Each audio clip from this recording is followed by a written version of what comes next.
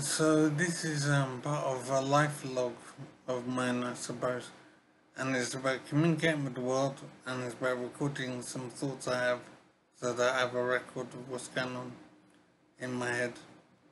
So my situation is I'm in supported living at the moment, so I have somewhere to sleep, and I have internet, and I have food and drink, and a bed to sleep in, and I have staff looking out for me.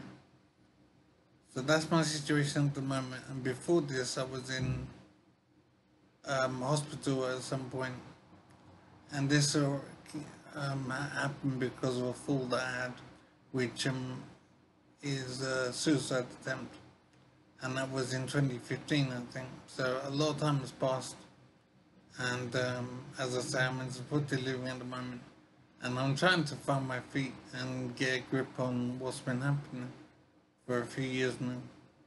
So I'm a bit confused, and I just don't know what I want to know. So I'm a bit ignorant. So I'm trying to find out some stuff now. So, and I will record what I find out more like this, so that I know that it's safe and I can retrieve it. And I also want to be communicating with people as well. So it'd be good to be chatting with some people, because I don't talk with people very much. So I want to get that going. Um, I have limited information about my injury, and I don't know why I would have tried suicide. So that is obviously very important for me to understand.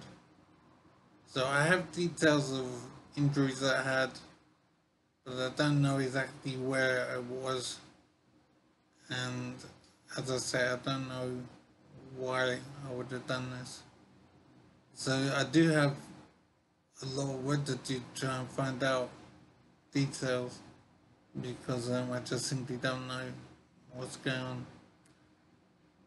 So it is a strange life at the moment, not knowing my history very much, because the injury has led to memory loss. So I have very little information about my past life. For example, I don't even know what my children look like, and apparently I'm divorced from my wife. I don't remember the divorce happening. I don't remember where I was living. I have addresses in my head, but I don't remember which address I lived at. So it is a strange life at the moment, and I'm trying to find my feet. And doing this to record my thoughts is important to me. And it'd be good to be communicating with people at some point, people who know me, because I'm not really communicating very much. So yeah, I'll leave it there for now.